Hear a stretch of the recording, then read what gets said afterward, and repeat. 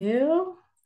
And I believe that is all of our housekeeping. Kieran, is there anything else that I missed? No, I think that's it. If you, yeah, we can jump to the next slide and we'll give a quick overview of kind of who's going to be talking tonight and then we can just dive right in, I guess. Um, we're going to start by hearing from Allison James, who has been so kind as to help make this webinar happen from the town of Superior. She's a disaster preparedness and recovery manager. And then after that, and she's going to be talking about we're going to kind of start on the smaller scale and move outward through the evening. So she's going to be talking about more specific kind of local to Superior management and mitigation topics related to fire. And then we'll move out to hear from Paul Ostroy, who's the fire management officer for the Mountain View Fire Department, talking about management and mitigation in that slightly larger scale context. And then we will hear from Mike Smith and Amber Ortega from the Forest Service. We're going to talk a little bit about their kind of methods and approaches to managing the landscape, specifically, mostly talking about prescribed fire and kind of how decisions are made around that and planning works for that. And then we'll have about 20 minutes for questions and answers, and then we'll close out.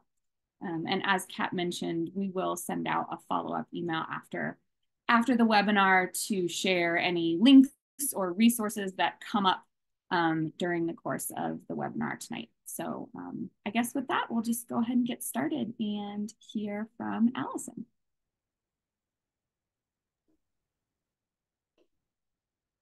Hi, everybody. I'm excited to talk to you today about living with fire. We'll cover some key topics that Superior has been working on together with partners like the ones here today, including items like the community wildfire protection plans, fuels treatments, and resident resources. The first topic we have here is the Boulder County Fireshed Grasslands Working Group. This group shares their current projects with each other, discusses the latest research findings, and explores collaborative efforts to help bridge knowledge gaps and enhance the effectiveness of grassland management practices. This group is a true cross-jurisdictional collaboration.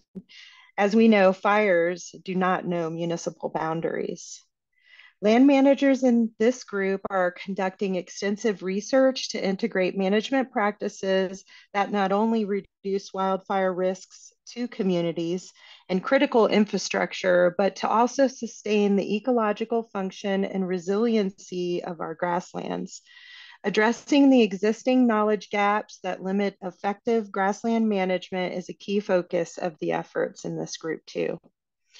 Local municipalities whose representatives played a role in the development of the grassland management in Boulder County story map are dedicated to tackling these challenges together through a whole of society approach. The story map can give you a broad overview of this group, and the link is on this slide. The strategy involves partnerships across the various sectors and community engagement, like the recent Front Range Grasslands Wildfire Workshop, to ensure that many perspectives and broad expertise contributes to the sustainable solutions. Historically, scientists believe that grasslands experience frequent and low severity fires, yet the science on what grasslands should look like is less definitive compared to the forest ecosystems right now.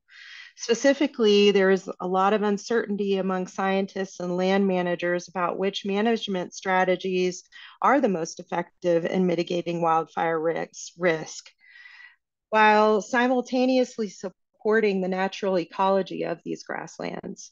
This uncertainty requires a flexible and adaptive management approach while it's figured out. As new information comes to light from ongoing research, information gathering, collaborative workshops, and data from the implementation of management actions, our strategies can be adjusted to reflect the latest insights. This self-informing process ensures that land management practices will remain responsive to the dynamic and kind of complex nature of these grassland ecosystems. By maintaining that flexibility and having a lot of accountability, we can better safeguard both the ecological health of the grasslands and the safety of the surrounding communities. In a few minutes, I'll dive into some specific vegetative fuels reduction projects in Superior that aim to enhance wildfire resilience. And I'd like everyone to know that together, we're hoping that we can build a stronger, more resilient landscape that balances our wildfire risks reduction while keeping that ecological integrity intact in this area. And next slide.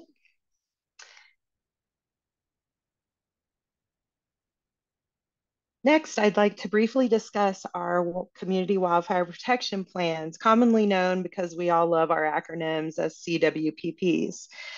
These plans are important for enhancing community safety and resiliency against wildfires. A CWPP is a collaborative plan that addresses wildfire risk and outlines strategies to protect our communities. They involve a lot of people, including residents, emergency responders, local government officials, other stakeholders who are all working together to identify these risks and prioritize actions to mitigate them. The 6 general key components of a CWPP are the community profile, which talks about the community's history, the people, and the geography. The wildfire risk assessment, which analyzes wildfire risks by looking at fuel types, weather, and terrain. Wildfire protection goals, which lists the community's priorities for the wildfire protection. Action plans, which detail steps to achieve wildfire protection goals. The implementation strategy, which explains how the community will carry out this action plan, and it includes resources and the partners needed for the actions. And then lastly, the evaluation and monitoring that outlines how the community will check in on and update the plan's effectiveness over time. The benefits of CWPPs are enhancing safety by addressing the wildfire risks, and their main goal is to help protect lives, property, and infrastructure. They also can increase funding opportunities because communities with CWPPs are many times more eligible for state and federal funding to support wildfire mitigation projects. Grants often mention if an action item is in a CWPP, they're more likely to fund it.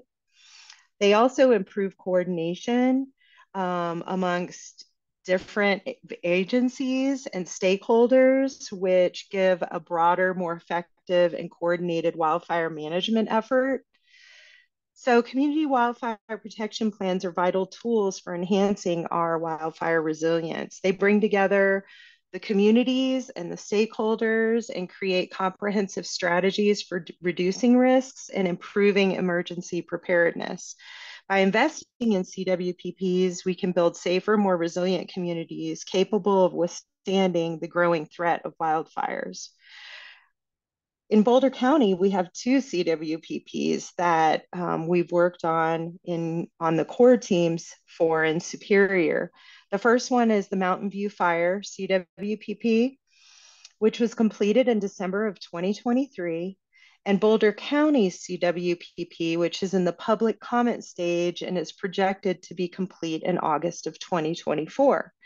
I encourage everyone on our invite list here who is a Boulder County resident to hop into that link, take a look, and provide feedback on the Boulder County CWPP.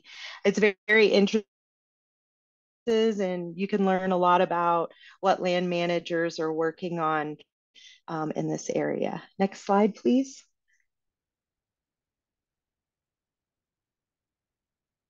This next topic is a quick overview of our town-wide fuel treatment and facility hardening plan in Superior.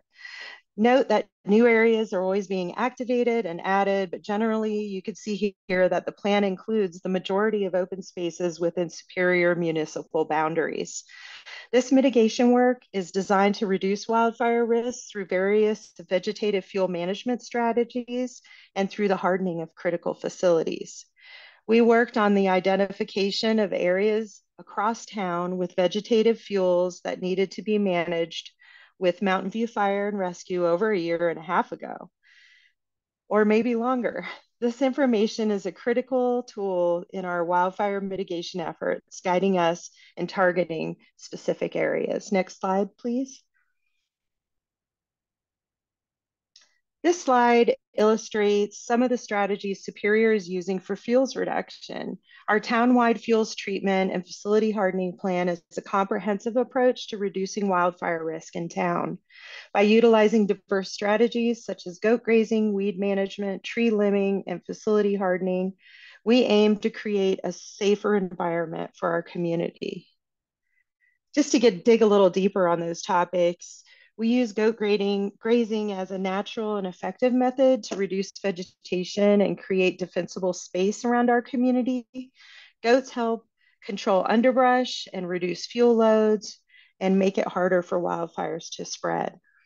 This process leaves behind areas with reduced vegetation, which can be vulnerable to erosion and invasive species colonization. So after goat grazing, as a part of vegetation management and that strategy, seeding with low-grow Firewise seed mixes can be an effective follow-up step to enhance wildfire resilience in the open spaces. This helps to restore vegetation in those areas while maintaining fire-resistant landscapes. The seed mixes include native, drought-tolerant plants with low-growing characteristics. And the selected plant species in the Firewise seed mixes are chosen for their ability to resist ignition and slow fire spread. And this contributes to our overall wildfire resilience. The roots of these low-grow plants help to stabilize the soil, reducing erosion risks in post-grazing areas.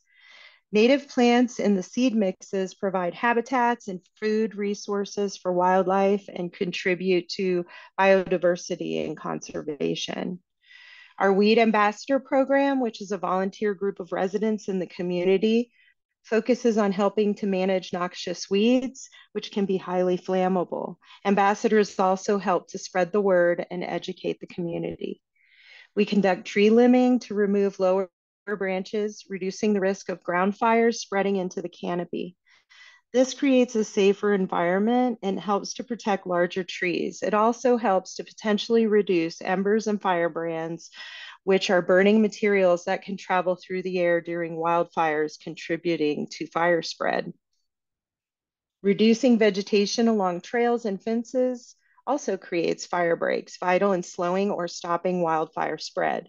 Fire breaks not only aid firefighters in accessing the fire, but also help to contain the flames, reduce the risk of rapid spread to adjacent areas, and it does this by slowing down the fire's advance. Fire breaks may also give firefighters valuable time to strategize and deploy firefighting resources effectively, ultimately enhancing their ability to suppress the wildfire and protect lives and property. Not only are these fuel breaks along the fence lines and trails, but we also do them on main thoroughfares like McCaslin Boulevard. In addition to vegetative fuel treatments, we're working on hardening critical facilities. It involves making our buildings more resistant to fire through measures such as installing fire-resistant materials and enhancing defensible space around structures to better withstand fire impacts. To ensure the effectiveness of our efforts, we are continuously collecting data on the successes of these vegetative mitigation strategies too. This data will inform our future rounds of mitigation, allowing us to continuously improve our approaches and adapt to changing conditions, and then share them with others like the Grasslands Working Group. You can see an example of what this data is beginning to look like in this slide in the lower right photo. That photo illustrates how we're tracking species year over year on parcels that are grazed and then reseeded for, to see how the success is. Next slide, please. For my last slide, I want to talk a little bit about the importance of preparedness. Wildfires pose a significant threat to our communities, especially in wildfire-prone areas. Understanding the risks involves recognizing the potential for wildfires and identifying vulnerable areas within the community. Another part is the situational awareness. Patterns, fuels, and historical fire data that can help in assessing and mitigating risks. Utilizing available resources is crucial for effective wildfire preparedness. The Town of Superior provides a dedicated webpage with important preparedness information. This resource offers information to stay informed with local alerts and advisories from Boulder County Office of Disaster Management and the National Oceanic and Atmospheric Administration All Hazards Weather Radio. The website also has information around programs like this one, a video library of past programs you may access at any time, and other preparedness and resiliency topics to support the community. There are many preparedness topics, and we've partnered with many groups to give a well-rounded preparedness offering to everyone, and we're always open to suggestions. Just to name a few of our partners, again, Boulder County Office of Disaster Management has been integral in our general preparedness. Mountain View Fire, the Red Cross, Jewish Family Services, Center for People with Disabilities, the Veterinary Medical Reserve Corps, just to name a few. Speaking of supports, Wildfire Partners is now a key resource for residents in Eastern Boulder County, offering personalized assistance in wildfire mitigation efforts. Superior is working alongside Wildfire Partners in resident-led neighborhood assessments. This program provides these assessments, guidance, and financial incentives to help homeowners reduce wildfire risks on their property and in neighborhoods. By participating in the Wildfire Partner programs, residents can take proactive steps and learn more to help protect their homes and properties and ensure they are better prepared for wildfire threats.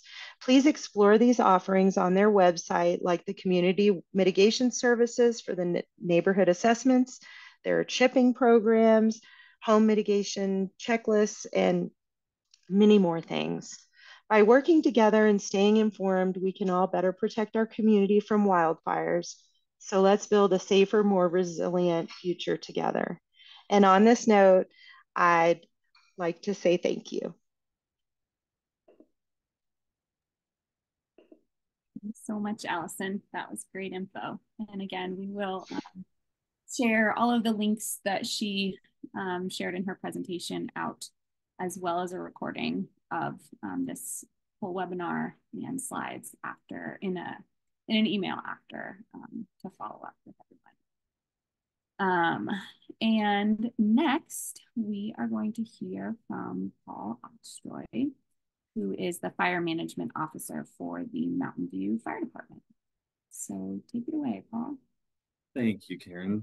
Good evening, everybody. And I kind of wanted to start off by saying I appreciate the opportunity to speak here at this webinar. And moving forward with this presentation here, we're going to hit a little bit on Mountain View itself, some of the things that we are attempting to change, I guess, within the ability of the department. And since the recent fires, or I guess, should we say the Marshall Fire, what have we done since then to update our program and recognize the need for change? So with that, I'm going to go ahead and share my screen here.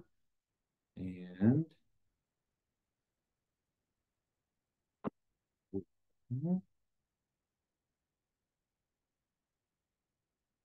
oh, starting off with, okay. Somewhere here. Okay, there we go. Good evening, 2020. Mountain View merged with both Rocky Mountain Fire and Mountain View. These combined programs were created to basically create a framework for the future here within Boulder County. And while these two programs were well established, we also needed a little bit of time to fine tune it and enhance the capabilities of the merged district. And so with that, right, Mountain View merged with Rocky Mountain Fire. Rocky Mountain Fire ended up taking over, or within the district, we were in Superior, and now so you'll see the Mountain View Fire more as the logo that shows up as your resource that's coming for a rescue. So brief history here.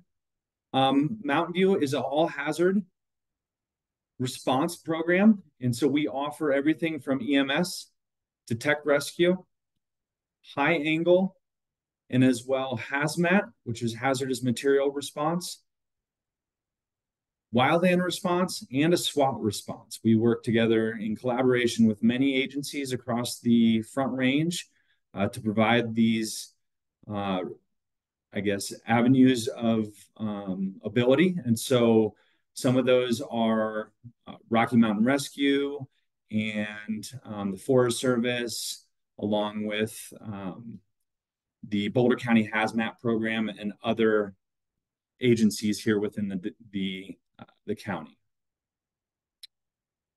So we are basically we have 10 stations that house 211 total personnel. We are looking at hopefully providing 2 newer stations here shortly. You'll see here that within our program, we cover over 250 square miles. This includes 77,000 permanent residents and more than 60,000 daily commuters. This map here shows the area for our response, all the way from up in Flagstaff to El Dorado Springs, the city of Dacono, the town of Erie, town of Meade, community of Niwot, and the town of Superior. As well as there are 24 other fire protection districts within the county that also respond, not specifically to our district, while they are a mutual aid resource. They do have their primary regions that they respond to, but we all help each other in the time of needs. So what I wanted to hit on here is that recently, with kind of the change of the idea for the resources and or agencies that are those 25 that we discussed, we are looking at now a different plan for response. And so you'll see here within this side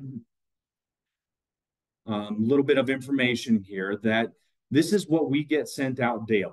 And this daily information comes across saying that whether it's a low, medium, or high response, and we base those off of a couple of these indices that you'll see. And so the hot, dry, windy index. So that basically determines there are days that are more likely to have adverse atmospheric conditions, making it difficult to manage wildfire. And so it goes from a 0% to 75%, and 75% is on the high end, where right now we're scoring on a low of 1 to help us kind of create that response level. The ERCs, the energy release component, this is a number related to the heat energy that's released per the square foot within the flaming front of a fire. So basically, a good way to look at this is if the environment was to be compared to a charcoal grill, the ERC could be seen as the measure of how many briquettes are in the grill in front of that flame. And so with what we saw the other day, our ERCs were low enough that we were able to score that as a 1 as well. The next one is our 1,000-hour fuels, and I'm sure the Forest Service will get into a little bit more of these in detail. And so I'm only going to hit on the understanding of why we use it, but this is a measurement of a 3 to 8 inch diameter log that basically they take much longer to dry out and absorb moisture. And so they're harder to ignite. And so if we have a scale within these 1,000-hour fuels that helps us recognize where those 3 to 8 inch diameter fuels are very, very dry, then we can put that at a score that will rate it, whether it's low, medium, or high again. And so the last couple of response levels that we've received have been low, thank goodness to the moisture that we've received over the last couple of days, and continuous over this early portion of the year, should we say. The next slide we'll talk about here is the indices that more or less help provide those type of resources that we'll send. So those indices here that we talked about, the low, medium, and high, you'll see on the low end when we have a wildfire grass or wildland grass fire or a controlled burn that was out of control on a low indice day, we send one type 1 engine with a brush truck, a battalion chief, and a fire duty officer. And as the indices start to rise throughout the season, you'll see that we increase the amount of resources that we provide to the incident so that we're able to facilitate the, I guess, amount of resources needed during that time frame to manage the incident. And so already providing these resources and the personnel help enforce the supervision there on the fire to help request the specific resources needed to minimize the threat, should we say. So these are now very good schematics that we're using within the county to help provide a better level of service to all of our constituents. So hopefully this provides a little bit of understanding when you see a little bit more of a response during higher fire danger days than lower. One thing the county has as well come up with is a county evacuation polygons. And so these are all more or less been given to all the firefighters. And when we get into, so should we say, a flood or a fire instance, these are utilized to be able to pinpoint the location for evacuations. We can use this as well as just creating a radius around a certain point. But again, the reason of showing this and the recognition that many agencies across the county are utilizing this system to provide the residents and homeowners within these districts the ability to be able to get the information early enough that they are able to pack up their necessities and leave the site in a timely manner. And so with that, the disaster operation or disaster management in Boulder County, this is a website that there is that's available that you can utilize to look up for more alerts and for any of these emergencies and severe weather notifications that we were just discussing. And so if you feel as though you're not getting the information and you'd like to utilize this, this will again be provided, I'm pretty sure, afterwards from this webinar, as well as you can just hit BOCO alert and as a Google search, and it will show this website to where you can utilize it to, you can utilize it to sign yourself up and sign anybody else up who feels they're not getting the information, pertinent information, I guess, about stuff that's happening in our area. So we had talked about the CWPP, thanks to Allison, and that was finished at the end of December. And with that, we were able to provide a lot of guidance in the steps that our agency needed to make within the district. Some of the big changes have come to not specifically all the land management that's taking place at the moment, but the ability to build on the program and develop something that can provide a better service here into the community. And so we've seen major changes within the department in personnel, where we've actually added 18 new firefighters this year.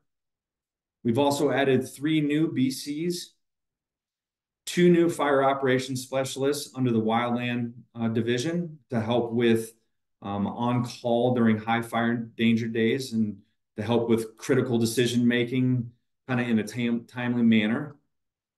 We've also hired 6 more community outreach individuals to help with incorporating and including the community with education and or knowledge, as well as we've gotten 3 new Type 6 engines that are now actually equipped and have been put out into their individual stations and are in service. So last couple years, Mountain View has really been helping with prescribed fire. We haven't been the forefront of the prescribed fire program. We had a program for a while where we had a module, should we say, of 6 to 8 people that we provided a mitigation service as well as pile burning and chip days. But since the merge, we had to take a step back and revisit the program. And so with that being said, we are trying to revisit many of the, I guess, avenues of resources towards the community as possible and what are effective. Most of the projects that we'll be working through will be actually out in the flats and the plains, east in Boulder County. And one of the things that we will be revisiting will be the burning of ditches within the district to minimize that fuel and potentially those wicks that have been discussed over multiple meetings that we've had. With that being said, 40% of actually Flagstaff Mountain has received mitigation efforts from our program in the past.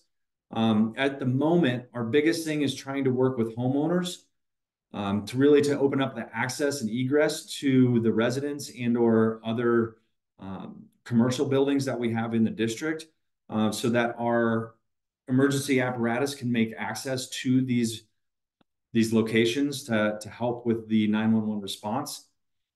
Last year, we were able to burn.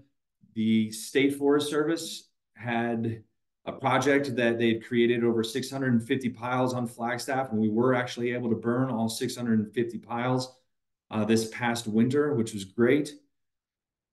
And with that, more or less, is our idea for the moment is that we're limited on personnel. And so our ability to provide a great opportunity to give the knowledge to the residents and the homeowners and provide options. So there are, with Wildfire Partners, there are mitigation contractors that are associated with their program that we utilize as well to alleviate the fuels that have been created from doing all the mitigation. And so now, while we might not be able to physically be able to do the job, we're attempting to provide many opportunities to alleviate that fuel and to mitigate and get rid of it.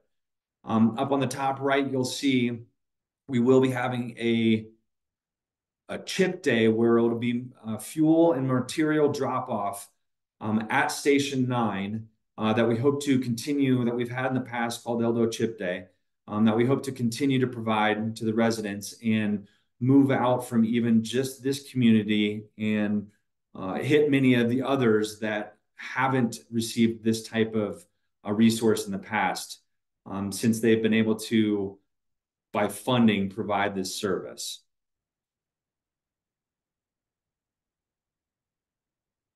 So again, we've done many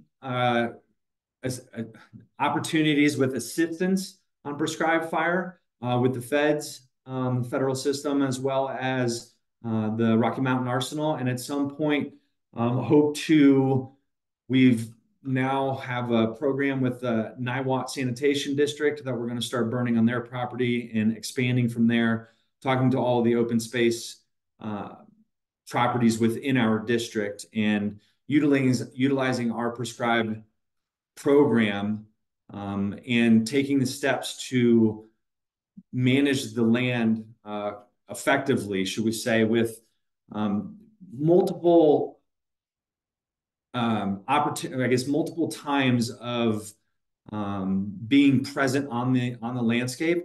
And so this isn't just a one and done.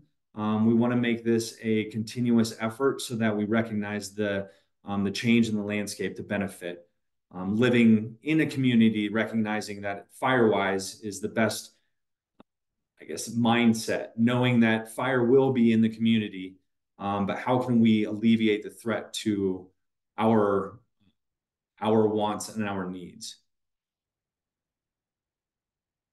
So the county itself has a program that you can apply for a burn permit. And I wanted to hit on this a little bit so that the opportunity and or the information is present, and you may utilize it as you're moving forward with the alleviation of your fuels.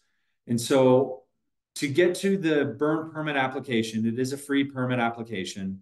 It just takes approximately 15 minutes to fill out. And once you actually have your information in there, it will autofill it at each time you update it.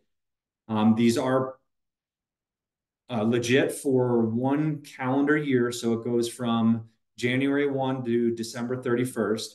Then once you hit the next calendar year, you will have to reapply.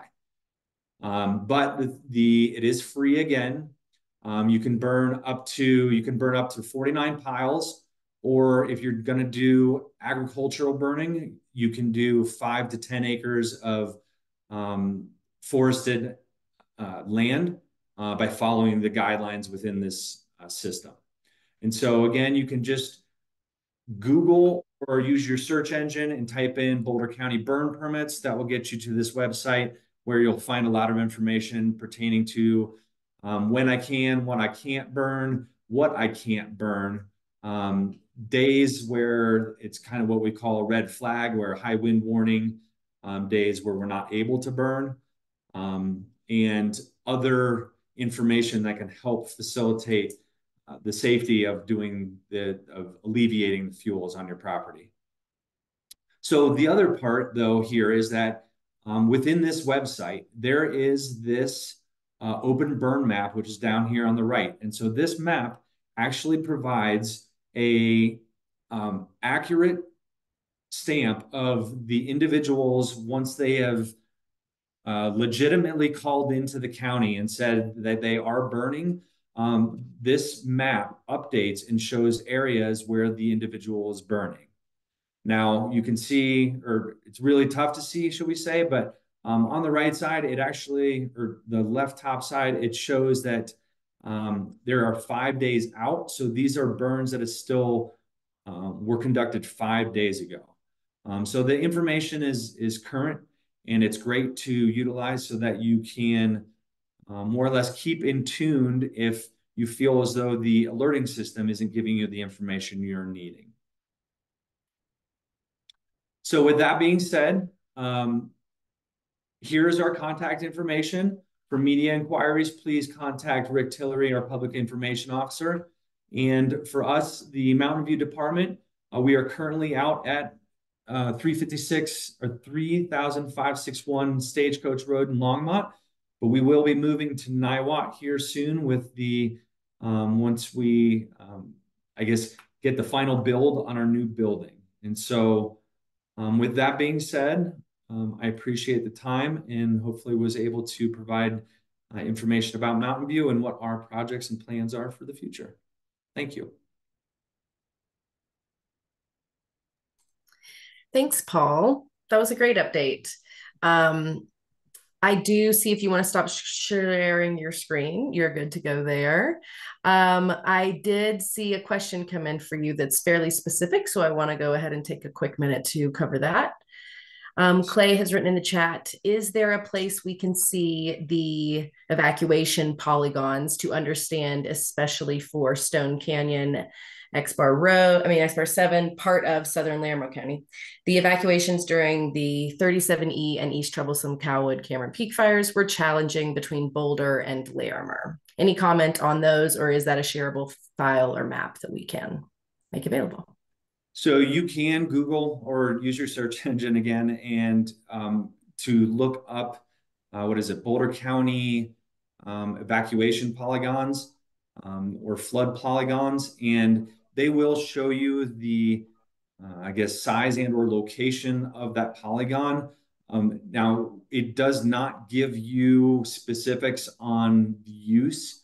Really what it is it's just a geographical location that's been set for the responding resources to make a request through dispatch to get the residents that are in that area and kind of make it more of a specific area than a giant location. And so while you can see the actual polygon, there isn't going to be a lot of information that's attached to it.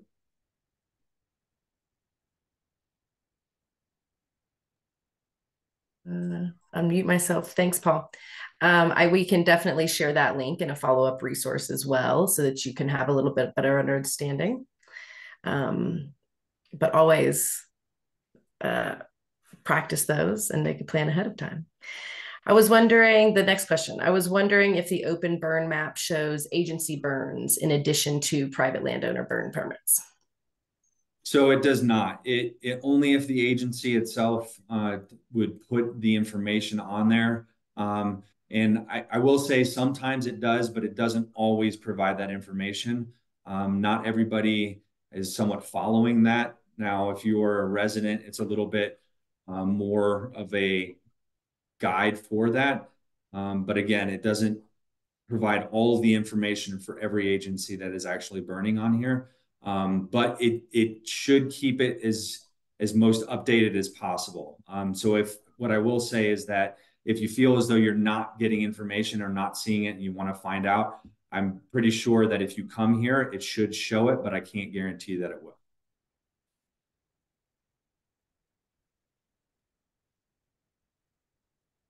Thank you, Paul. That was great info. I think we can go ahead and move to Mike Smith with the U.S. Forest Service next.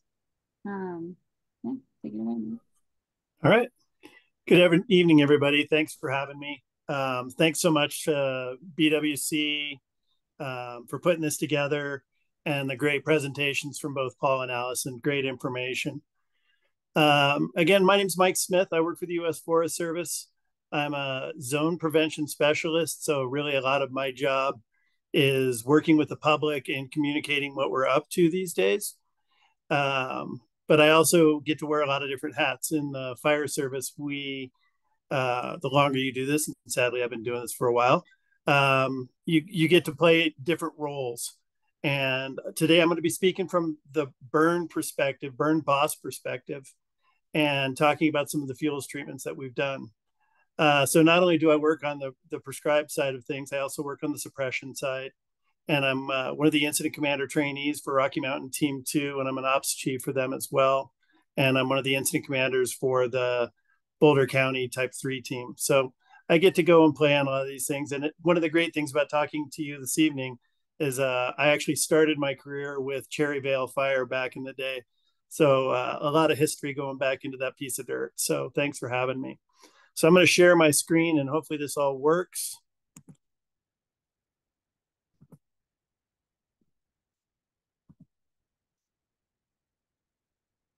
All right, Kat, am I showing? Good, thank you. Of course, I started on the wrong slide. Why is it not working?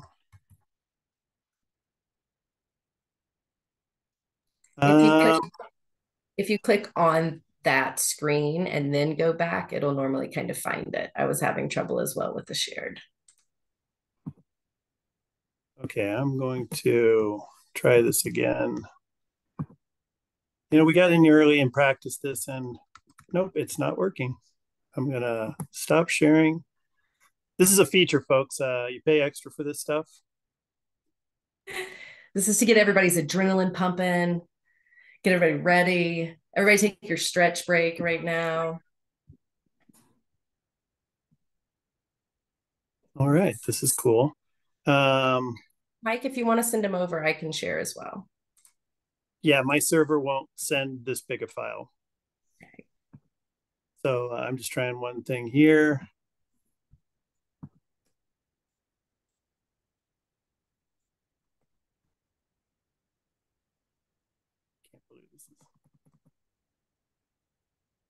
Okay, we're just going to punt on that and try again. Give me 1 second. Apparently my PowerPoint is locked up.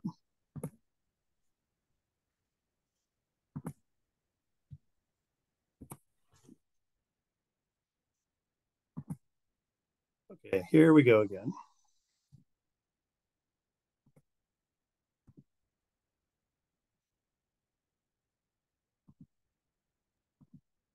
All right, I think we're there. So yeah, again, I'm Mike Smith, and thanks for having me.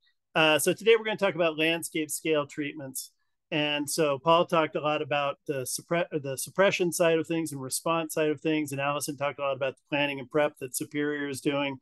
And I'm going to talk about the prescribed fire that we've been doing, and specifically the Foresight 2 project, because it was so visible to Superior, Marshall, that area.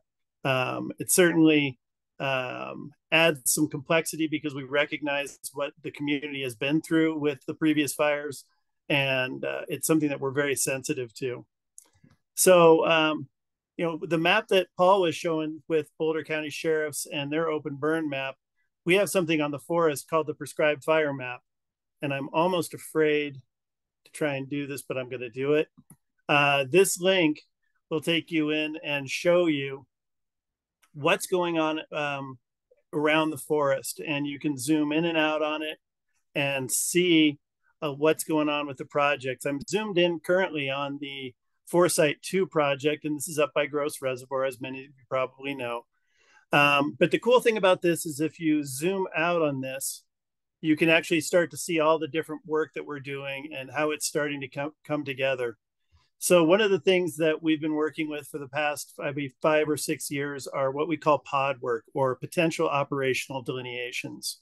And those pods are, they look a lot like the evacuation of polygons that Paul showed, but they're basically places that in time of a fire that we can actually have pre-identified places to take action on a fire. That's not necessarily that we have to use it, but when a fire escapes initial attack and starts to go into that extended attack phase, we can utilize those pods. And currently what we're doing until we get all of the work done, because we've identified ridges, roads, rivers, riparian areas that are going to be good places for us to stop fire. But currently we're working on kind of the ribbon theory, where we've done a lot of project work over the years, but we want to start tying them together. So one of the focuses for the Foresight 2 project, as we come in here, is that this is really kind of a multi-phase approach to what we're trying to protect. So not only are we trying to do some ecological good and restoring fire into the ecosystem, but with Gross Reservoir right there, we're also trying to protect the watershed. So in doing this work, you can see the 2 units, the top one and the lower one, that we have had multiple entries on. And by entries, that means how many times we burned it. So when you go into a project, and we're going to talk more about this as we move forward, but you know, the first time you burn it, we call it first entry, and that generally, we're pretty timid about that. We try to burn it on the cooler end so that we can come back in subsequent times and try and eliminate more and more fuel. So there are some units that we've gone into 3 and 4 times to help eliminate some of these fuels without killing the overstory and doing good work. So anytime you want to see what's going on the forest, this is a really good place to go into. And you can see now this unit right here, 44 Alpha, is what we burned most recently, and I was the burn boss on that. And then this is all Unit 38 that we burned about 3 to 4 weeks prior to that. And we'll talk more about that as we go forward. Holy smokes, it's all working. I'm going to have to move the pictures here so I can see what's going on. So when we start to do this, we write what's called a burn plan. And that burn plan usually takes anywhere from 12 to 18 months to write. And when we're doing that, the first thing we look at is what are our objectives? What do we want our outcomes to look like? And from that, then we start building into this. These can be 100-page documents. And within that, we start looking at what our restrictions are. There ground bird nesting times? What are the owls in the area? Is there snow? Is there not snow? We can talk about that in prescriptions, but the weather conditions are really important. So we're looking at, and we do a lot of modeling to help us identify where we're going to get the fire effects that we want. We also pre-identify all of the staffing, so how many engines and crews and hoses and pumps and tanks and all the things.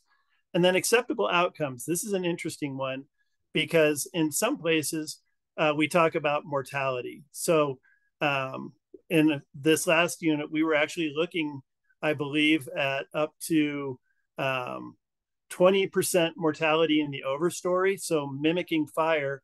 So if there was a lightning strike there in higher indices, what would that fire do? So we try to mimic that. Then we go into smoke planning and permitting. Amber's here and she's going to talk about that. She is amazing and knows way more than I can even try to talk to. We also go into contingency planning. So what are we going to do if it goes wrong?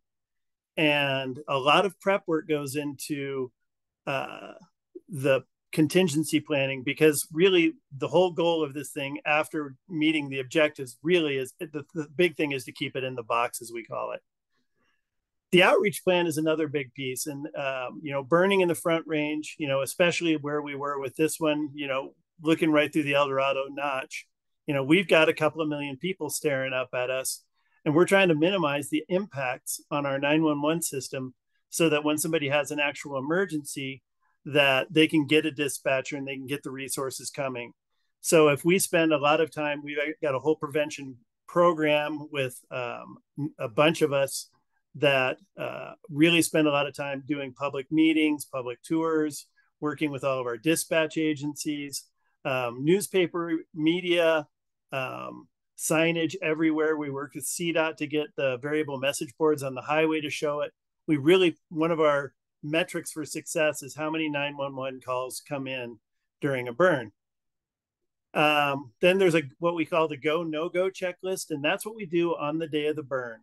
And that basically, when we do what we call a test fire, we burn a small little patch on an edge of a unit that we can easily contain, and we see if we're getting the effects we want. Is it burning too hot? Shut it down. If it's not burning enough, we're going to shut it down.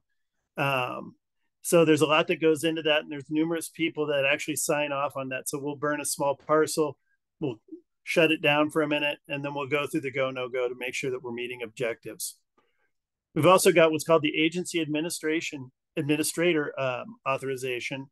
And that's really where our rangers and line officers, we brief them on all the current fuel conditions, all the different things that we're looking at, all the things that are within the burn plan, that we've done those things.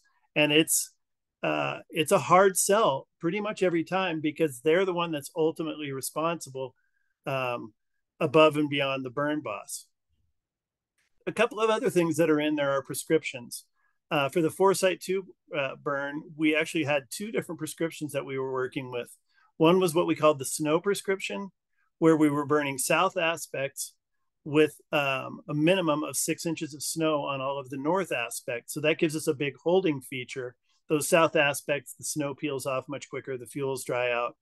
And that really helps us on some of that first and sometimes second entries to go in and really start to knock down some of the needles, the duff, the light fuels, the activity fuels, some people call them. And that's about it. And I think I already talked about first and second entry considerations, but that's really a big part of how we're going to do this. What do we want this to look like when we're done with this project? And then what's maintenance going to look like in the long term, so that we're not just looking at what happens the day of, we're looking at second order effects and third order effects. So a big piece of what we look at, and I keep having to move where everybody is so I can see what I'm looking at, is window and fuels conditions. So when we start looking at when we're going to burn, we'll have the constraints within the burn plan, and it's either going to be spring or fall. A lot of the times the fall is a little bit spookier time to burn for us, because the fuels have cured out from the summer and we got standing grasses and things. So the springtime is our preferred time to burn, but there are times that we do want to burn in the fall to meet specific objectives. But once we've got that burn plan written and we start digging into seeing when it looks like we're going to get it, we're out hiking these units. We select our burn boss, the person that's going to be in charge. That person is really spending a lot of time out there saying, okay, I'm going to want hose and pumps here and maybe some sprinklers here. We might want portable tanks of water. Where can we get engines? Where can't we? And that's how we start to think about things.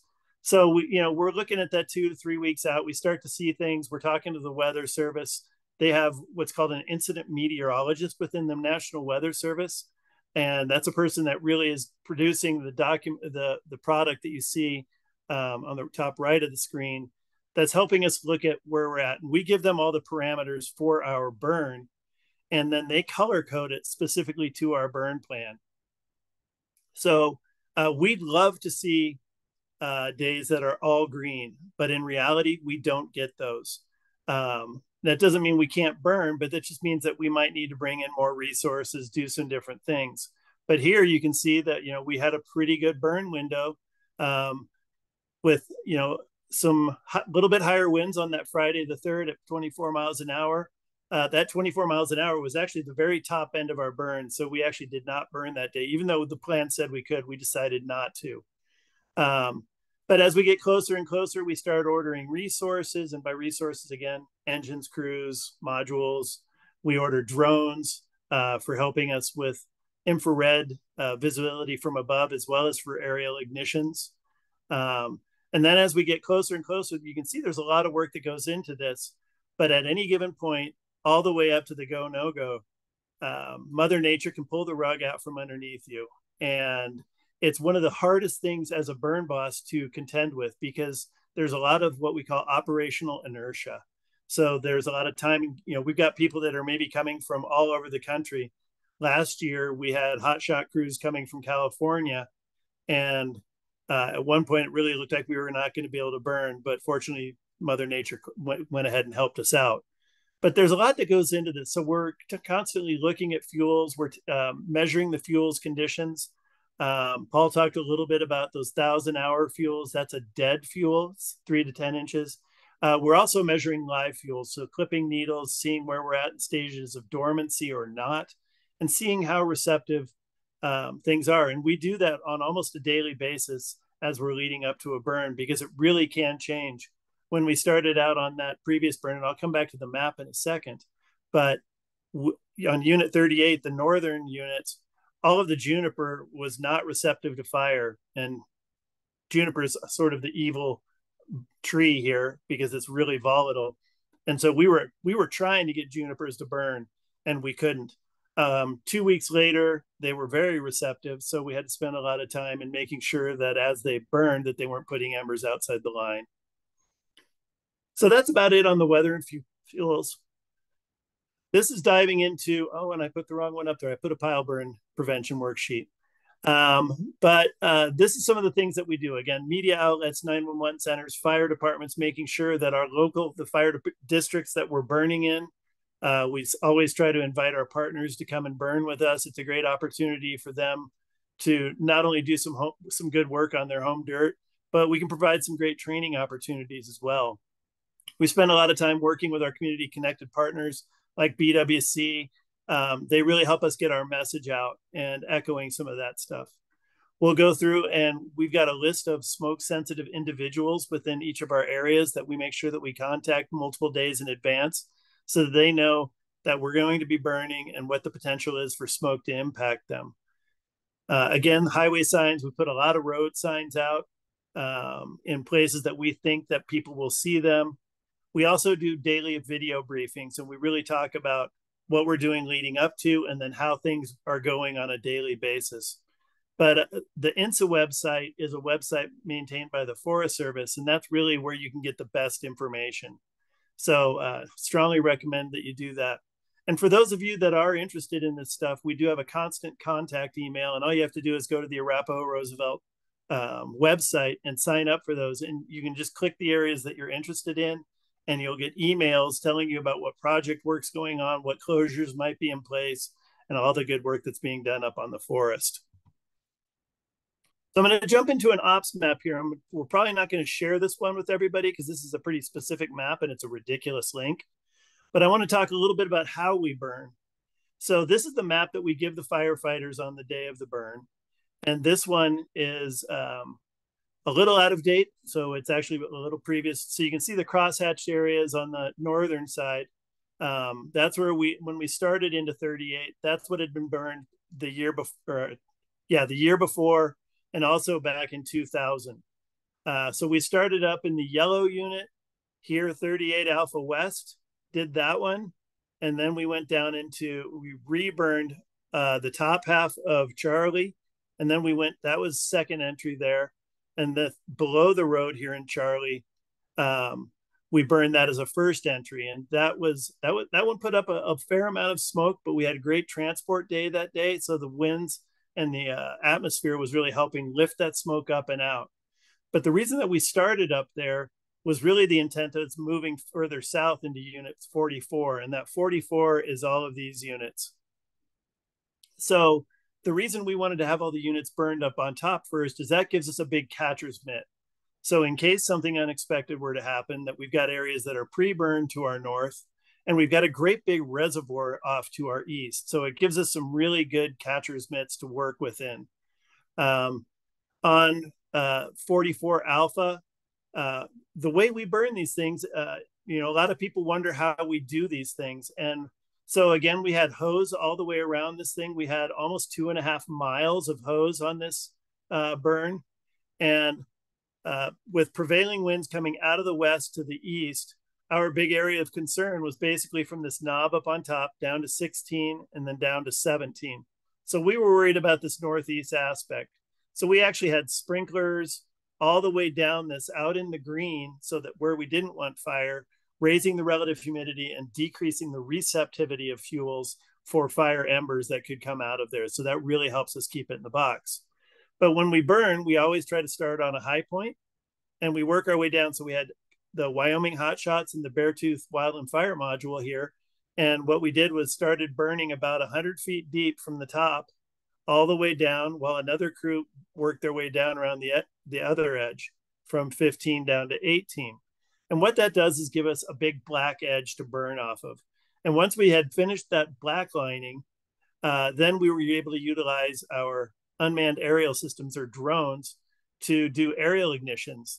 You can see how tight those lines are. That just shows how steep it is. And by using the UAS, what we can do is minimize the hazards for firefighters going in and out of there. And we can, with surgical precision, utilize that drone to start fire where we want, and starting from the top, letting it burn into the black, starting from taking a little bit further bite down and just taking a little strips until we get all the way down. As they get closer, then we carried fire from 17 to 18. And that group met up with a group coming 15 to 18. And it really helps it all come together. A lot of people saw a fair amount of smoke that day. And I'm going to jump out of this map. And that's what it looked like on the day of ignition. So it was a fair amount of smoke. But when you're at a distance, a lot of people, and for transparency, I will say that my house is just off the screen here. So all of my neighbors were calling me going, "Oh my gosh, what's going on?" And I would just show them a picture of what it looks like at the burn, because even though we're putting a fair amount of smoke in the area, and I understand that's generates a significant emotional response, but what we were seeing was that the smoke was transporting off and lifting up and out. So we spent a lot of time looking at smoke monitors, and Amber will talk more about that. But when you see that, you think that, it's going to look pretty significantly different on the ground. But this is what the fire looks like. And a lot of what we were trying to do is protect some of this beautiful open ponderosa. So we'll actually go with a drip torch, which has a mixture of gasoline and diesel, and it drips fire, and you can put fire around the base of trees and let it burn away so that we're not impacting the tree itself, but we're starting to consume all that needle duff that's accumulated over the years. And that's one of the things on a first entry burn is there's a lot. I mean, there are places that the needle duff was almost 2 feet deep. And that's one of the things that really can push up some smoke. But after the burn was done, this is what it looked like. What we call a perfect mosaic. So some of it's burned, some of it's not. We cleaned up the receptive fuels, but the stuff that didn't want to burn didn't burn. And that's exactly what we're trying to do, is mimic Mother Nature. And so we're pretty darn happy with how this burn came out. We're hoping to do a field trip here in the next month or so to take people out so they can see it in person. But this was, a big step forward for us to get these 2 units, or actually 3 units done this spring, and really get our prescribed fire program going up. Like was alluded to earlier, we can do a lot of fuels work. We can do a lot of piling and thinning, which we do a lot of the times, especially on different aspects. If we're going into north aspects, it's too overgrown from years of fire suppression. So the work that goes into this hopefully leads us to these sort of outcomes where we're really reducing the receptivity of fire and fuels. So the last piece of this is the securing part. So once we're done and, there's not as much smoke coming up and everybody stops paying attention, oh, it's done. But that's really when the hard work begins, is how do we keep this thing over time? And it's not just a 1 or 2 day thing. So as soon as ignitions have begun, there's 2 groups that are working on the fire. There's a group called firing. They're the people actually putting on the fire on the ground, but they're working in direct coordination with the holding group. And the holding group is usually about 7 to 10 times larger than the firing group. And what they're doing is basically dictating to the firing group how quickly or slowly they need to move to make sure that the fire isn't doing anything that we don't want to as far as moving outside of the prescribed fire unit. So once we've got, we generally try to secure, 30 to 60 feet on that first night. But we staff the fire 24/7, generally 3 to 7 days afterwards, depending on if we get rain or snow. When they burned the first units on the north side, both of the units they burned on separate days, they got snow following it up. I was pretty jealous as the burn boss. That's like the greatest day ever. For me on 44, we actually didn't get the 0.25 inches of rain that we need to call it out until yesterday. And we burned this over a month ago. So, but again, we continue to staff it overnight, and then it goes into a monitor status where we're coming out and checking it daily. But if we see incoming winds or lower relative humidities, we might up staff. But we basically don't walk away from it until we know that we have not seen any heat or smoke, and we will fly it with the drones with an infrared camera multiple times, making sure that there's nothing hiding in there. And it's a long waiting game. It's a lot of hiking. It's about 1,000 feet, a little bit less from bottom to top. And I can't tell you how many times I've walked that unit, but we spend a lot of time making sure that we secure it. And that's how we sort of wrap that project up. And once it's called out, then we as the burn bosses and the agency administrators feel very comfortable that we have completed all of the due diligence to keep the fire in the box and help continue to improve our forest health and do the work that good fire does, which will help us prevent bad fires. So with that finishes my presentation. I'm absolutely happy to answer any questions, and I really appreciate y'all letting me speak with you. And I'll stop sharing. Thank you so much, Mike. Such a wealth of information in that presentation. One question that I want to get to very quickly before we just shift over to Amber is, Mike, can you please relate contained, controlled terms to your securing and monitoring slide, please? Thanks for Sure. Great. So sometimes we get mixed metaphors in our world, and in the suppression world, contained, controlled, and out is how we describe a wildfire.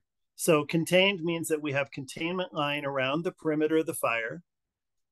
Controlled means that there is no visible heat or smoke. Out means it's been at least 24 hours, generally 48 hours of multiple visits from multiple firefighters calling that out. For us on the prescribed fire side of things, containment really comes down to we already have all of the lines that we need prior to the event. So if we needed hand lines, we put those lines in, or we might just put sprinklers. On unit 44, we actually had a big rock cliff across about 2/3 of the top of it. So we didn't need to put any line in, but we did have some hoses on the back side of that cliff in case an ember came up and over. But it was about an 80-foot high cliff, so we were pretty confident, and actually nothing came to fruition from that. So we don't use controlled, and we don't use the term controlled on the prescribed fire side of things. But the out terminology means, again, that we've revisited it a number of times, and we've met the prescription parameters, which is generally 100 feet of absolute cold on the, or I'm sorry, out is contained is 100 feet on the edge, 1/4 inch of moisture, and numerous examinations under infrared and by hand. Thank you very much, Clay. Feel free to follow up if you have any questions, but I might hold those for post-event communications, because I do want to make sure that we get Amber up here. Steve Orr has a really rich question in chat. I also, if Mike thinks you can do a quick answer on it, let's try it. And if not, it does seem like it's a hefty question. So the question is, what do you perceive are the true barriers to prescribed fire in the city of Boulder? And just an easy question, softball question, what do you believe are some solutions? Let's just preface this that I know Steve, and Steve works for Boulder Fire. So thanks, buddy. So the challenges are always, finding the right time. It's a difficult place for us to burn due to our atmospheric conditions. We get a lot of wind. We're in what's called a Class 1 air shed. So we have a lot of constraints placed upon us.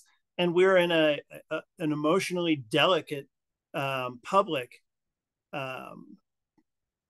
So we have an emotionally delicate public that's been through a lot between Marshall and Calwood and Left Hand and the myriad of fires we've had over the years. It's very hard to get people to understand that this needs to be done. Solutions, Steve, I'll buy you a beer sometime. We'll figure it out. Perfect. Okay, thanks. Not to take Kieran's job, but let's hand it over to Amber. I'm excited to hear all the so for zooming out on the landscape, imagine Amber's floating up in the sky, I guess, is where she's gonna come in here. So hand it over to Amber.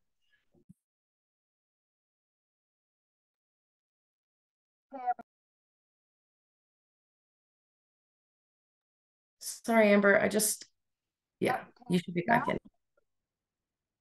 There we go, and let's present. Ooh, and can you see my slides? We've got slides and we've got audio. Go for it. Thank you. Perfect. So I'm Dr. Amber Ortega. I am the Regional Smoke Coordinator for the Forest Service. I'm the Regional Smoke Coordinator for the entire Region 2 that we call it of the Forest Service, which is the Rocky Mountain region, which includes Wyoming, Colorado, South Dakota, Nebraska, Kansas. And I'm also detailed in as the Pacific Northwest and Alaska Regional Smoke Coordinator. So that's Oregon, Washington, and Alaska. And I joke a little bit and say if it's on fire on Forest Service land in any of those 8 states, I'm the smoke wrangler, or somehow I speak for the smoke in those areas. One of my opening slides I always do is that relatively few people will lose their homes to a fire, but everyone is affected by the smoke. All of us will breathe in wildfire smoke at some point in the next year and in the last year, and that the air knows no land management boundaries. Smoke unifies us all. And just so you guys know a little bit about my background, I grew up near the Appalachian Trail in Pennsylvania. I moved to Boulder, Colorado in 2008 for my graduate degree, and I've lived in Colorado ever since. And actually, one of the homes that I personally lived in during the end of grad school was lost to the Marshall Fire. So I know that in this community, there's more than a few people who've lost their homes to fire. And when we see smoke in the air, that can affect all of us. Something that I want to point out in this image here, this is from a wildfire on the Salmon Chalice in Idaho. And it's one of those beautiful sunsets. This was a wildfire in the wilderness. It was not threatening any homes. And you can see that I took this photo myself from the district office of the Forest Service, and I was breathing in really good air. There's blue skies around me, and I can see that smoke plume. So that means I'm not actually breathing in smoke, but I'm certainly emotionally impacted by the smoke. I also want to point out, if you can use your mind in that Google Earth 3D zoom out way, that if you imagine that you're a satellite in space looking down on the smoke plume, it looks like there's a lot of smoke. And yet under the ground, you can see, or on the ground, you can see where we were driving this road that went through this community, there was not a lot of smoke on the roadway, even though from space, it looked like there should be. So I want to point that out in terms of perspectives and how we look at smoke, that we're very, very impacted visually by smoke. But there may not be metrics to look at that from a satellite or from ground-based smoke monitoring. We'll get into all of that right now. Another thing I like to start with is these are oil paintings from the 1800s in the Nebraska territory. So arguably what could be so-called Colorado in the 1800s. And this was George Catlin was a scholar and sculptor and painter that went out with a lot of trappers and traders. And he painted scenes of wildfires. His journal talks about how devastating they were to the animals, to the Native American communities, to the settlers. And he also talked about how devastatingly beautiful they were, how they were some of the most beautiful things he'd ever seen. Since we only have satellite data around wildfires since the 1970s or so, we only have smoke monitoring data since about the 1990s. In fact, the Clean Air Act of 1990 was the one that set in ambient air quality regulations for things like smoke. We don't have the ability to do tree core sampling and look at tree rings or do ice cores or ocean cores the way we do with some of the other climate relevant parameters. One of the things we use to look at smoke and air quality is paintings. Oil paintings almost never dry. And so the way that the pigment ages between the different colors tells us something about the atmospheric chemistry where those paintings are from. So I just wanted to throw that out there, that smoke is so visually compelling that it inspires artists. And that if you do an analysis of the content of these paintings, over 70, 80% is smoke. It's not flame. So I use this image to convey the fact that we as humans are a fire adapted species, and that almost every lineage out there has a story where fire was a gift as a tool to humanity from some type of divinity. And the use of fire as a tool sets us apart from the rest of the animal kingdom. I know birds of prey have been known to spread wildfires in order to drive out prey. But in terms of the ability to control or use fire for our own benefit is something unique to humans. And since when we're looking out in the landscape, we're going to see smoke before we see flames, it's inherent to the human condition that seeing smoke brings up feelings for us. And that could be, if you're from the fire community, a feeling of almost adrenaline or excitement. What's going on? Is somebody burning? Is there a wildfire? Am I going to get dispatched? Am I going to get overtime? And for our kiddos or our spouses, that could be a very different feeling based on how they've related to us and to fire. You know, is my loved one coming home tonight? Are they going to be out all night responding to an initial attack call? And to the public, most of us in the West, you could say that we have some type of complex PTSD from being smoke and wildfire communities. We are used to, something's on fire out there. What's going to happen? What's going on? Or big Canadian wildfire smoke days, or smoke transported from areas like Montana when we don't even have wildfires in Colorado. So we have our own set of feelings that come up when we see smoke, and we're not going to be able to talk ourselves necessarily out of those feelings because they're part of being human. They're part of living on Earth. And these areas are fire adapted communities in the sense of the forest had their own fire resiliency built over time and their own natural fire cadence And when we come in and we have feelings about fire, we're in that same ecosystem and that same environment. So I just want to put that out there, that smoke will bring up feelings, and that's okay. Ooh, we skipped. So one of the things when we talk about smoke, a lot of folks ask, why can't we just thin the forest instead? Can't we do other things instead of put smoke in the air? We already get smoke from wildfires. Why do we have to put more smoke in for prescribed fires? And here we talk about how fire is a part of the forest regenerating itself. And when we have no tolerance for fire or smoke outside of that, we prevent the forest from actually doing its own thing and regenerating. We know there's certain types of pine cones that won't release their seeds until they are hot enough to open up. We also know that there's certain types of seeds that are dependent upon smoke to start the DNA activation process of germinating. And denying those seeds that smoke may actually hurt the forest's ability to regenerate itself.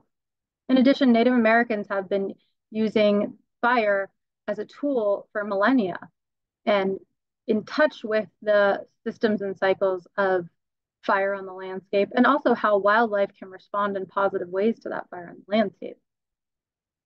Here's some examples of the bootleg fire in California and the interaction between doing prescribed fire and not doing prescribed fire. In these images, there are two different views of the same interaction. We have no treatment where there was no prescribed fire. We have thinning only means thinning and then pile burning. And then thinning plus prescribed fire means they did the thinning and pile burning, and then they did the broadcast burning where fire was allowed to propagate on the landscape in low, medium, and mixed severity.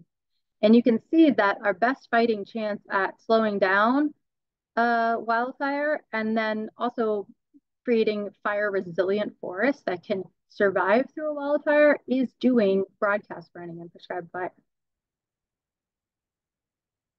This is the Cameron Peak fire. The red is the final burn footprint. The light blue are prescribed fire broadcast burn projects, and the dark blue is a wildfire. And when we talk about smoke from these different instances, the prescribed fires in this image caused no notices of air quality violation. Local communities right in the immediate vicinity likely had a night of smelling smoke and needed to take some risk mitigating actions. But other than that, there were no large-scale smoke impacts. However, the Cameron Peak fire itself caused almost a month of air quality violations. So when I look at this, the conversation becomes consent and risk. Do we consent to having some smoke overnight in order to mitigate our risk of fire moving into our communities like it did here, causing evacuations near Horsetooth Reservoir and in Loveland? Or do we not consent to any smoke at all, and then therefore asking land managers to do no prescribed fire, to do no protective actions pre-season in order to protect our communities? That's a conversation we have to have as a group, but we can't look at just smoke or just air quality or just health as a silo and separate from forest health and the ability to protect our communities the best we can from catastrophic wildfire. I believe Mike showed something similar to this, but we all live in what is called the Colorado Front Range Priority Landscape of the Forest Service, and that connects multiple communities, jurisdictions from the Wyoming border south past Colorado Springs. And the goal is to create a checkerboard pattern, a ribbon, north to south, to prevent wildfire that may break out on the Continental Divide from being wind-driven and propagating into our city limits. We do smoke management, and we work directly with the Colorado Department of Public Health and Environment to get smoke permits. When I talk about smoke management, I talk about the weather conditions, which Mike talked about, the time of the day, what time we start ignition, mop up, making sure things are cold before we call it out. Fuels, which means vegetation. What on the landscape are we targeting for vegetation? How long are we burning? How big are we burning today? How many acres? Where we are burning, what drainage or what reservoir or creek system that smoke will drain in at night. Smoke acts just like water. It's like pouring a cup of water out onto the landscape. So what geographical areas will be most impacted by that smoke? Different firing techniques are the way we ignite can change how that smoke propagates. And then what's in smoke, the different constituents of smoke, how much smoke is put out in flaming versus smoldering types of ignition or fire phases. These are things we talk about when we do smoke management, and that's something that we have to do as part of large burners in Colorado. Mike showed one of these weather matrices, and this is a combination where the incident meteorologist takes the burn plan and creates a color-coded forecast where we look at conditions that are good for burning, green, on the edge, marginal, or unfavorable. And one of those aspects is the smoke part of it, the dispersion, peak smoke dispersion here. And based on those different adjective categories, we're allowed to burn different acres in order to only put out as much smoke emissions as that mixing or dispersion of the atmosphere can handle. I also put in here an image of what a forest would look like pre-burning, during burning, and then a year after. And you can see that regenerative property. Wildlife loves areas after regeneration, after a low severity, mixed severity fire, because it opens up areas. The pioneer species, the first plants that grow after fire, are the most attractive for a lot of wildlife. Most folks know if you have an elk permit, you would, for hunting, you would want to go to a place that's recently had fire.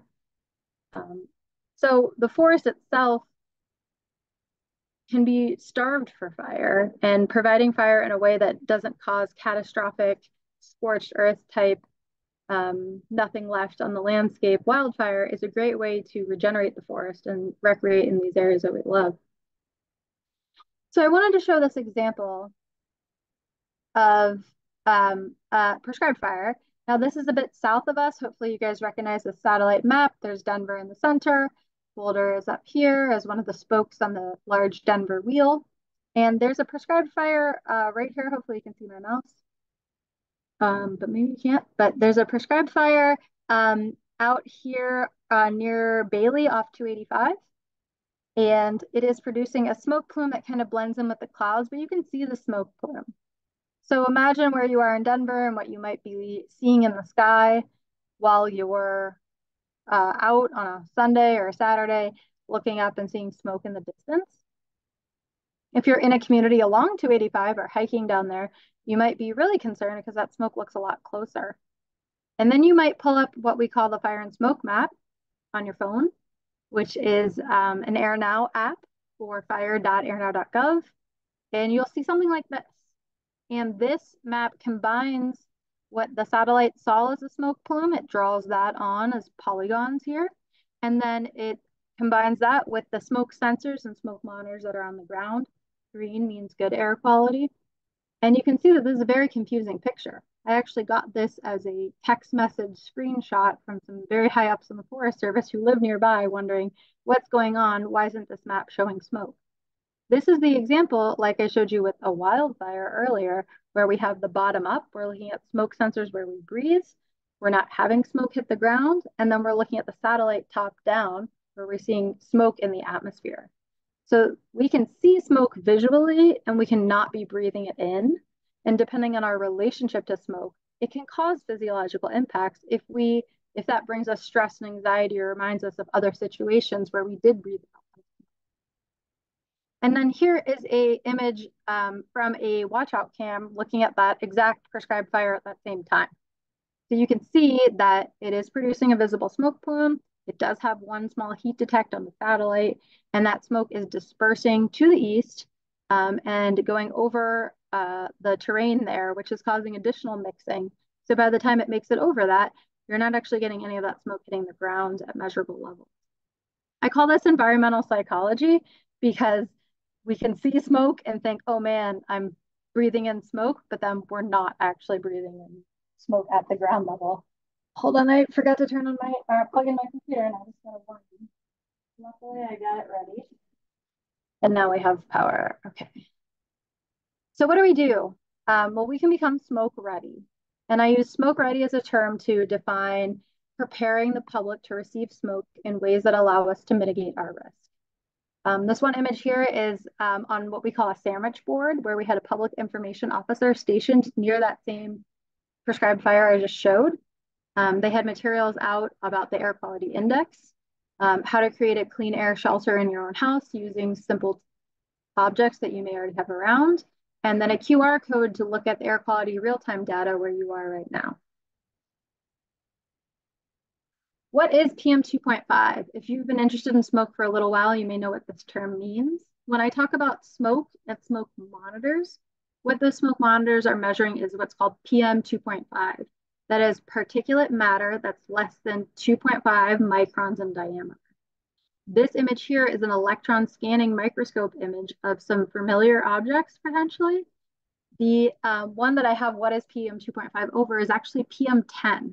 So that's particulate matter under 10 microns. This would be something like dust, ash that falls out during wildfires, things of that nature. They're a little bit bigger in diameter, and when we breathe them in, they get caught in our upper respiratory system and we blow them out of our nose. And if you've been around a campfire and you've been the one that gets the smoke in your face, you're pretty familiar with PM10. Then I have a red blood cell, mostly to show you how small PM 2.5 is. So PM 2.5 is in the smoke column that comes off of a campfire, or burning the bacon on your stove, or a prescribed fire. And that PM 2.5 is particulate matter smaller than 2.5 microns. And it's small enough to get not only into your lungs, deep in them, but then cross into your bloodstream. So it can cause respiratory and cardiovascular issues. It's also very small, so it doesn't fall out the way that ash would fall out. So it can travel for very, very long distances. That's why we're impacted by things like Canadian wildfires. We use the air quality index to talk about this, so you guys don't have to worry about microns and micrograms per meter cubed of particulates smaller than 2.5 nanometers. And we use this air quality scale to do a color code. Green is good, yellow is moderate, orange is unhealthy for sensitive groups, and so on and so forth. I have some what should you do actions here, depending on your health risk, whether you have asthma, people with heart disease, lung disease, etc. And then when you get on what we're calling the fire and smoke map and you look at the data, you would see something like the image I have with the time series each day from a prescribed fire. You can see that on April 16th and then April 17th, there was a prescribed fire on April 16th. During the day, that smoke did not hit the ground, but at night, this monitor was in a drainage where smoke rolled downhill at night, and they did wake up to the smell of smoke overnight, and there was a peak into the unhealthy for 1 hour. Actually, it's a nowcast, so that's not exactly 1 hour, but they did have a peak overnight. But that smoke ended up clearing out in the morning when the daytime mixing started up. So the 24-hour average of the air quality index was good to moderate each day during and after the burn. The reason this is important is because it's almost like sound. You can have your ears blown out from a rock concert being really, really loud, or you can have low-level hearing damage from not quite loud sound consistently. We talk about that in terms of the cumulative effects. Particulate matter or smoke has cumulative effects. So if you have a bit of smoke and then you get into clean air, your body has the ability to clean itself out and for you to not have health effects at the level you would if you had moderate levels or orange levels of smoke for a prolonged period of time. Hopefully that makes sense, but it's all about the cumulative effects over the course of a day, over a course of a summer, or over a course of a lifetime. This is the fire and smoke map, or fire.airnow.gov, and I recommend this is your one-stop shop. We have it in Spanish and English. I have the Spanish version shown here. This is during fire season, and when you have a wildfire that's big enough to order an air resource advisor, which I'm one of, we are smoke specialists that get dispatched to help incident command teams on wildfires. You'll have a blue box around your area, and if you click on that blue box, you'll get a smoke outlook. If you click on any one monitor, you can see here I have one in Boulder brought up, even though I don't have that zoom here. That'll bring up your PM 2.5 nowcast air quality data, which is our proxy or metric for looking at smoke. So sensitive groups, people who are sensitive to wildfire smoke may not be listed here. It's not something you can see or tell from a necessary diagnosis. Some people are just much more sensitive to smoke than others, but folks we know that already are sensitive to smoke would be folks with heart or lung disease, people with high exposure, like me as somebody who works in fire, or outdoor workers, people who work in conditions where they're going to be exposed to environmental irritants and hazards. If you've had heart attack or a stroke, infants, children, pregnant women, and elderly. Those are folks who would be considered in that sensitive groups. So when it gets to that orange level and it's unhealthy for sensitive groups, they should take some risk mitigating actions. And we have a website by Fire Adapted Colorado called the Smoke Ready website. There's a flyer on there about prescribed fire smoke. There's lots of information on there. But here's some things that you can do. You can limit your outdoor activities when smoke is in the air. If it's very, very smoky and you have to go outside, you can wear a mask. You can filter the air inside your home or workplace using a HEPA filter, or you can make your own with a do-it-yourself box fan version. And on smoky days, limiting outside activity, having an action plan so that kiddos can do outdoor recess inside instead. During wildfires or on large prescribed fires, you may get an air resource advisor like myself. Here I am on one in Idaho. We do Facebook briefings or TV briefings. We put out air quality monitors. This is a large smoke monitor out here. And then we can help create clean air shelters. So here's an example of a low-cost sensor, which is in a small PVC cap that's outside. And then we have a low-cost sensor inside that glows with the color of the air quality index. And then in this yurt, which you can tell by the background in the air monitoring in progress photo, that's basically a tent. It's not an airtight shelter. And this was an image from fire camp where we were breathing in a lot of smoke. And we ended up getting box fans and HVAC filters and created a clean air shelter inside of these yurts. So these box fans are really, really effective. They're pretty affordable. Some of that material you may already have inside your house, and it's a good way to mitigate your exposure to smoke. You can use it if somebody burns the bacon, or if your neighbor burns trash, or you have Canadian wildfire smoke, or you have a prescribed fire from nearby. It doesn't necessarily matter your smoke source. The way that you mitigate your risk or decrease your exposure is the same. And we were able to keep the air green in yurts, which are tents and not airtight, with these box fans, even when we were experiencing in the hundreds or deep red air quality index. And that's all I have, everyone. Thanks for your time. Thank you, Amber. That was awesome. Always also a wealth of information in that. So we'll be sure to share the resources that she shared, the links, some of those do it yourself, but also purchasable items. We did have one conversation starter that I'll let anybody kind of jump in on. The general question for discussion is, how do you organize controlled burns in areas with complex land ownership patterns / multi-jurisdictional combined with private lands? That seems to me to be one of the biggest challenges in the urban wildland interface. I guess I can jump on that one. So there's a couple pieces to this. So until recently, federal land management agencies weren't able to do prescribed fire on private lands. There was a bill passed through Congress called the Wyden, I think it's the Wyden Amendment or Wyden Agreement, that does allow some burning to be done by federal agencies on private land, but it's extremely complicated to do. So it's one of the things that we're actually looking at trying to figure out how we can do that and start doing cross-jurisdictional burning. I think it's important that we do that. One of the things that we do is work with all of our partners on their CWPPs. I think I'm on a core team, I think for 7 different CWPPs right now, and really trying to help them identify places on private lands where they can help connect the dots to some of the federal land management treatments. So how do we organize it? One of the things as part of the burn plan is called the complexity analysis. And part of that is when we go through and look at all of the different things that we need to do, we rate it out through this spreadsheet, and it'll come back as either low, moderate, or high complexity. And that dictates the level of training Sorry, I'm getting a phone call. They're trying to order me to that fire up in Leadville. Call you right back.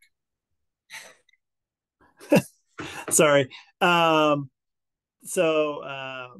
Yeah, so for most of the burns that we do around here, they end up being moderate complexity, but they're on the high end of moderate complexity. Generally, when we get into high complexity burns, you're getting into the thousands of acres, maybe multiple aircraft doing aerial ignition. And so that's how we manage those things. But the cross-jurisdictional burning is difficult, but it's something we are working towards. And that's a shared objective as some of our local organizations, such as the Boulder Watershed Collective as well, and working with other local agencies and governmentals, is trying to connect where their ribbon is and get that work to touch each other or abut. So it's definitely a collaborative process, and definitely one still in progress. So let's continue that conversation, Marcus and Elizabeth.